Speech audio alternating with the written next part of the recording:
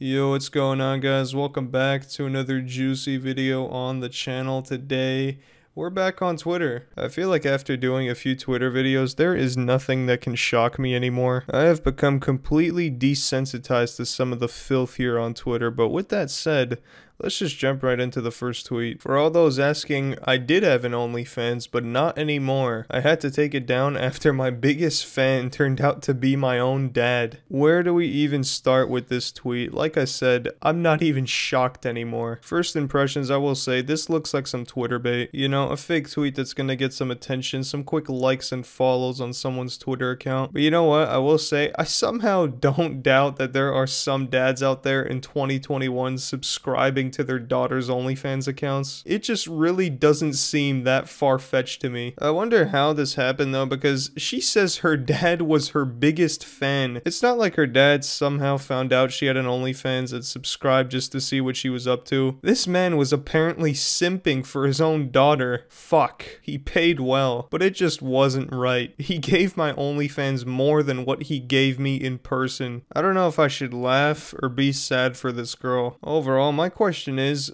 why share this? Why was this lady compelled to share this information with the world? What was the gain here? She obviously doesn't have an OnlyFans anymore. This wasn't some promotional campaign. Did she do this for attention? I mean, probably. She got a nice 63 likes. So this person here was asking the right questions. He asked if the dad knew it was her, and she replied, he didn't. I didn't show my face. That makes more sense now. We're learning more pieces of the story if it is indeed true, which it kind of sounds like it is. If this is true, that's got to be the biggest L of 2021 so far. The biggest double L, actually, not only for the girl, but the dad as well. I wonder how that next Thanksgiving dinner is gonna go. How did you get to know that he was your dad? First time caught him looking at OnlyFans and didn't think much of it until I recognized one of my pictures. That's got to be one of the weirdest feelings possible. I feel awkward just hearing someone watching my YouTube video near me. Imagine seeing your dad salivating while looking at your nudes. This is also an L from the dad. Overall, this is a lineage L. Just an overall fat L for the family. Possibly the biggest I think I've seen in 2021 so far. To keep her memory alive, I'm working on uploading the entire collection of my late daughter, Ava Martini, to my OnlyFans. There will be modeling pics of her solo, topless selfie pics with her and I,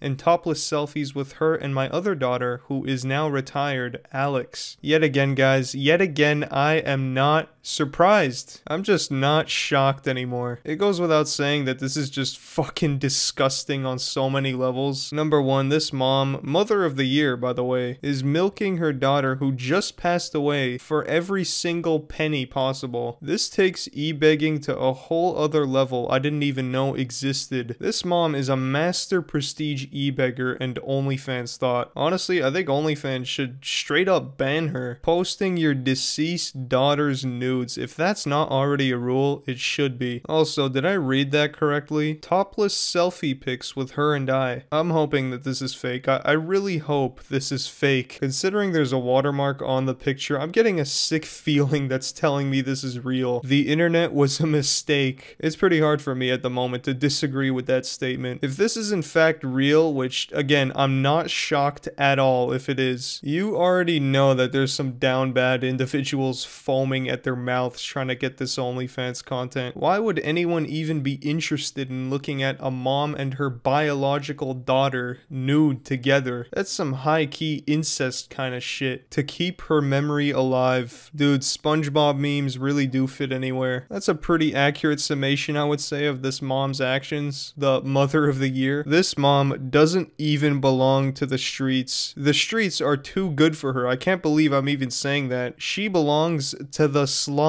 My water just broke, but I had to get one last belly pic. Subscribe to my OnlyFans now to see my milky tits before anyone else. Just $5.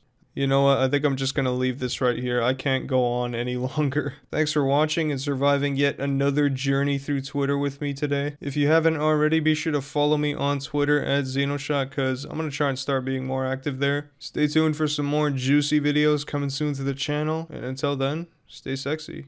Peace.